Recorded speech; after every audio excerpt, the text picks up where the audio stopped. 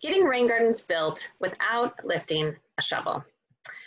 Hello everyone, this is Susan Bryan with Washtenaw County Water Resources Commissioner's Office in Ann Arbor, Michigan. And I'm Elizabeth Heiser with Cuyahoga Soil and Water Conservation District out of Cuyahoga County, Ohio. And we are here to talk to you about the Master Rain Gardener class. And the Master Rain Gardener class, just to go back, is teaching people how to build a rain garden themselves. So they design, they build it all the way through the whole process.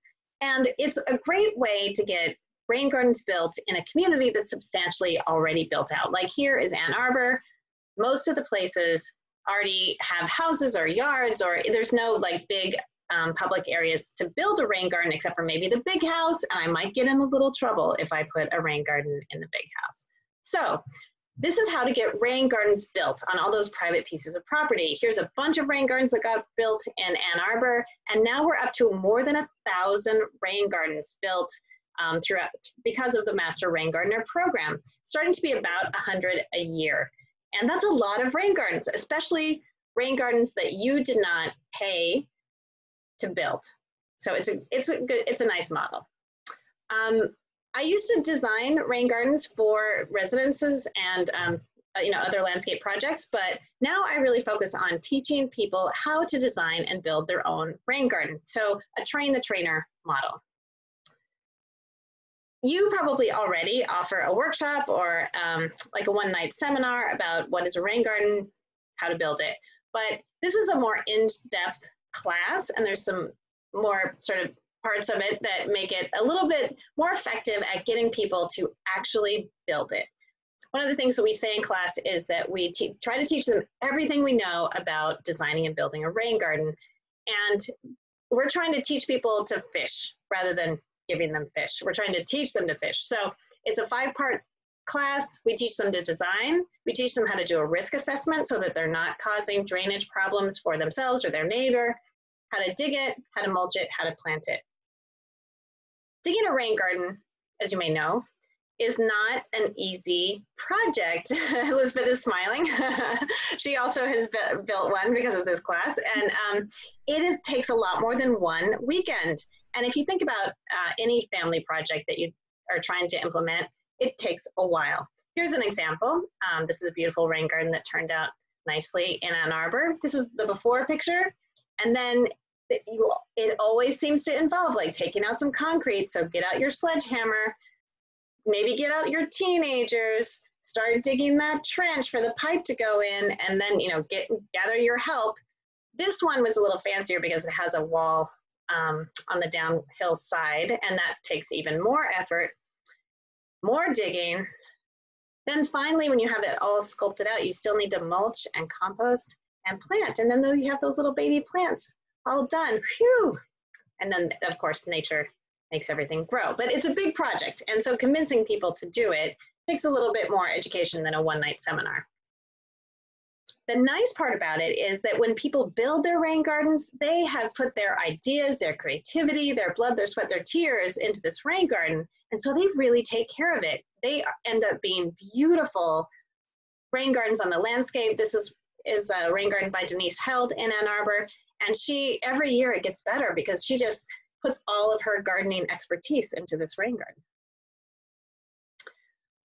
Over the years, a few years ago, we taped the Master Rain Gardener class because of a MDEQ grant. And in that way, you can offer it in over and over again without quite so much effort. And if you'd like to coordinate with me or collaborate with me and put together your own Master Rain Gardener class that has specific information about your location, we could do that. That's an option. Because there are some tips and tricks to offering a Master Rain Gardener class that I'd like to share with you. And we have a lot more. I mean, this is a tiny, skim off the top of what it takes. But some of the things that we've learned over the years is that you really need knowledgeable hosts. So you need someone every single person wants feedback on their particular plan to make sure that it's going to work. I mean, people don't want to spend so much effort on a project that they're not really sure is going to work. So I've acted as a guest expert to help with that sort of feedback with each of the students. But also, as you offer the class year by year, what I do is I ask alumni to come back and give feedback to the class. And they love giving advice, and they know how to do it because they've built their rain garden. And you can also expand your program's capacity that way by training the trainer. Even online classes need a field trip to an actual real rain garden, because that's how people can really visualize how it works. You just see their light bulbs turning on.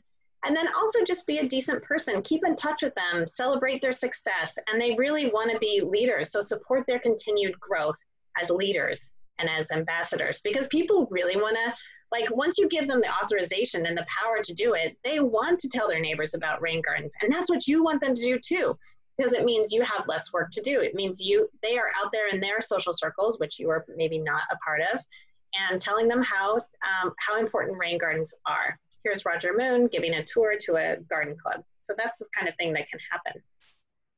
So in a once-in-a-lifetime collaboration between Ann Arbor and Ohio, I went to Cleveland last summer and worked with Elizabeth, and we co-taught a Master Rain Gardener class in Cleveland. How'd that go, Elizabeth?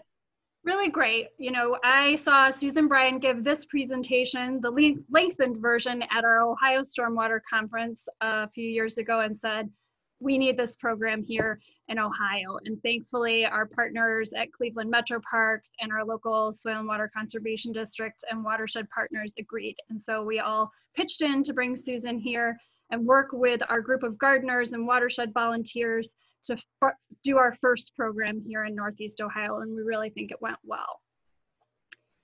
Not only are we excited to put rain gardens in the ground because we're a very urbanized area, just like Ann Arbor, we're excited for that capacity building and paying it forward of our new Master Rain Gardener graduates. So this is Al Barnes. He was one of our first graduates to receive his certification.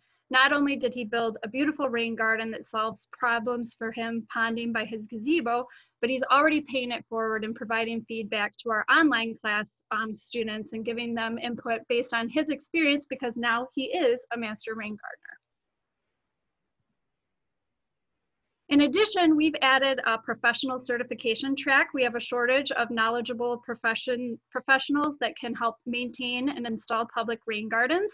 So as part of their certification, we get landscapers to take the class, and they design and build public rain gardens for us. And all we have to do is provide the supplies. So this was our first class of professional graduates, and with their beautiful built rain garden at Perry Middle School. We also had another group that built this beautiful rain garden at Lakefront Lodge, where we held our second in-person course, and you can see Lake Erie in the background there. And during this class, with our first two courses, we've learned that we have some specific issues, maybe a little different. We have a lot of suburban folks taking our class, a lot of beginner gardeners taking our class, and with them and the professionals, we're hoping to build on the program that we've started and start offering some more individualized feedback, really bring things to the people where they're at. But we're not quite to 1,000 rain gardens yet, but we did have 2 in-person courses, 1 online course in the past year. Over 80 participants already, so they were just waiting for this course. We're so excited to bring it to them. 11 rain gardens built at residences, 2 public rain gardens built, and we're really excited about our volunteers who are already starting to go out and help maintain our public rain gardens that desperately need it. So we're really excited. We're just working with our first installers this year, so we can't wait to see how we build upon that going forward. So that was our experience, and the Master Rain Gardener class is working out well, both in Michigan and in Ohio. So we'd love it to see it spread all across the Great Lakes. When people move from one place to another, I love it when I hear that they moved to Ann Arbor and they say, oh, well, I hear that that's just what you do when you move to Ann Arbor. That's what they should say all over the Great Lakes, because the Great Lakes are so important to us as a community, as a region. So if you're interested in hearing about how to offer the Master Rain Gardener class, get in touch with me, and we'll see how we could make that happen. And thank you so much, Elizabeth, for appearing with us today. This was a very short version of some of the things that it takes to offer the Master Rain Gardener class. We think it's a good model. Thanks so much. Have a good afternoon, everyone. Thanks.